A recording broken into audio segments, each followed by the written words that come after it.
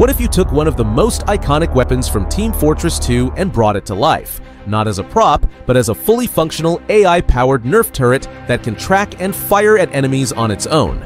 That's exactly what happened in one of the wildest builds of the year. This is the story of how a crazy engineer built a chain-fed, face-tracking minigun and why it might be the most dangerously over-engineered build. It all started with a curious and simple question. We all know how cool the Sentry turret from Fortnite is, but can it be brought to life in the real world? The bar was set ridiculously high. This wouldn't just be a prop. Every part of the design would need to move, connect, and operate like the real thing. And making it work? That meant solving real engineering problems. Mechanical structure, power delivery, electronics, and the hardest part of all, the brain behind the turret. But let's start from the first thing, the gun. To mimic the twin-barrel minigun look, the first challenge was finding a NERF-compatible blaster that could fire rapidly and be externally powered.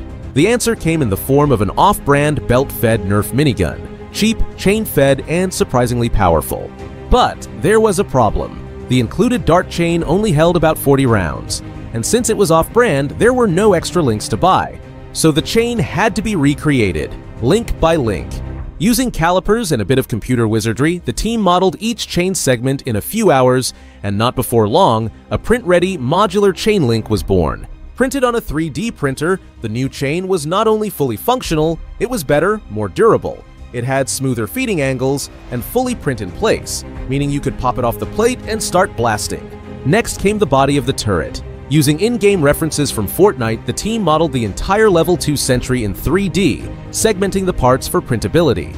The final design used 4.2 kilograms of plastic, 1.6 kilometers of filament, and featured custom 3D printed bolts engraved with the Fortnite logo. Almost everything, bolts, brackets, shells, was 3D printed. The only exceptions? 2 metal rods and a couple of leveling feet. Even the ammo belt was reprinted using SLS nylon and fabric dyed for that perfect gritty finish. With all parts printed, it was time to assemble. The turret was put together with minimal tools, relying on custom-fit parts and clean tolerances. A few parts were glued for strength, but the core stayed modular so it could be shipped safely. It wasn't just a replica, it was functional, solid, and shockingly faithful to the game. But what's a turret without automation? Enter the AI-powered brain. A face-tracking PTZ security camera mounted atop the turret could detect motion and lock on. When activated, the turret tracked targets and fired when movement was detected. A small custom PCB controlled everything, arming the system, detecting motion, and triggering the blasters.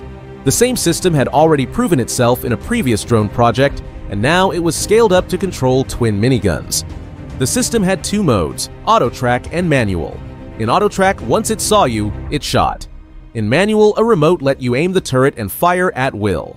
The team tested both, carefully positioning the blaster to avoid accidental dart barrages, and despite a few rogue shots during setup, it worked flawlessly. Once the build was complete, it was time to share it with the team, and it was awesome. Hey Mike and Jose, come see my new project.